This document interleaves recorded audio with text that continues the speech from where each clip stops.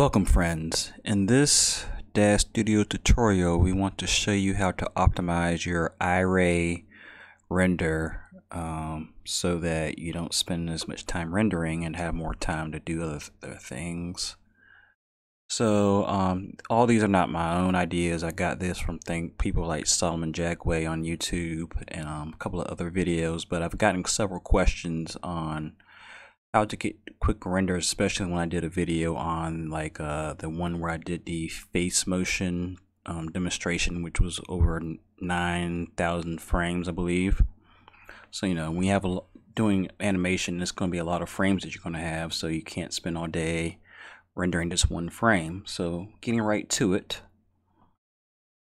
what you want to do is make sure you're in your render settings, and under the render settings tab, definitely want to make sure this is NVIDIA Iray and not 3D Light. 3D Light.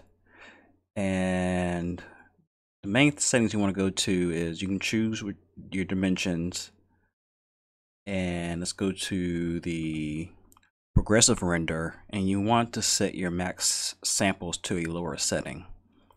Sometimes you can get away with something as low as 50, but I usually find something like 200 will be sufficient. You can also mess with the max time. So what max time does, this is how much time it's willing to spend on a single frame. You can lower this to a lower value, but you're not going to be quite as sure as how much quality you're going to get out of each frame. So most of the time I just mess with max samples. So set it somewhere between like 50 and 200. That should get you what you need. Under optimization, sometimes I change caustic sampler to on and off. Let's just go ahead and turn this off. Filtering is very important, so you want to have the post-denoiser available set to on.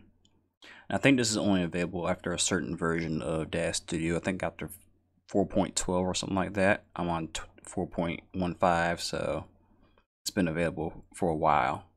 So turn that on, and also make sure that post-denoiser enable is also turned on.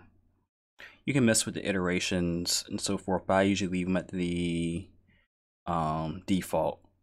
I usually leave this off. I mean, it's just going to denoise the alpha. I don't think there's any reason to do that for most scenes.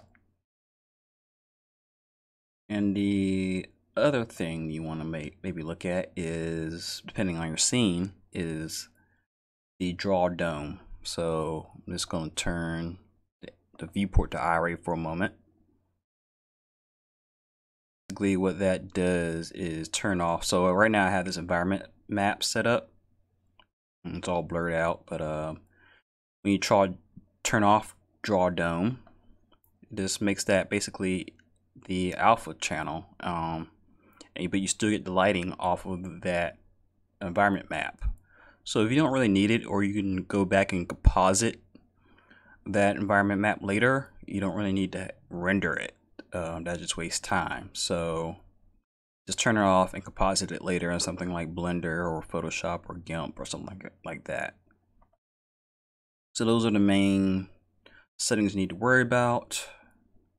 A couple of things like draw ground. So basically, see if I can zoom out here.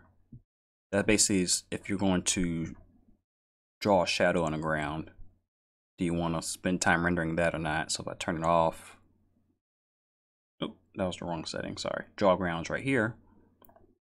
But turn it off, the shadow disappears. So different things like that you can optimize, and there's several other settings. So quick comparison. So on the left here is where I left everything as the default, and on the right is where we see we don't have a environment map, is where I optimize everything to pretty much what you see me do during the earlier part of the video. On the right, this took 30 seconds to render on a RTX 2080. This took 4.5 minutes, 4 minutes and 30 seconds to render all this. I could have went back and rendered the background in another 30 seconds and then went into another program and composited the two together. And if I have, that takes another maybe a couple minutes. But if you have many images, like an animation, you only need that background once. So there's a great settings there for optimizing your Iray settings. So hopefully this has been helpful, and this will make you consider maybe doing your animations directly in Blender more often. With that, thanks and have a blessed day.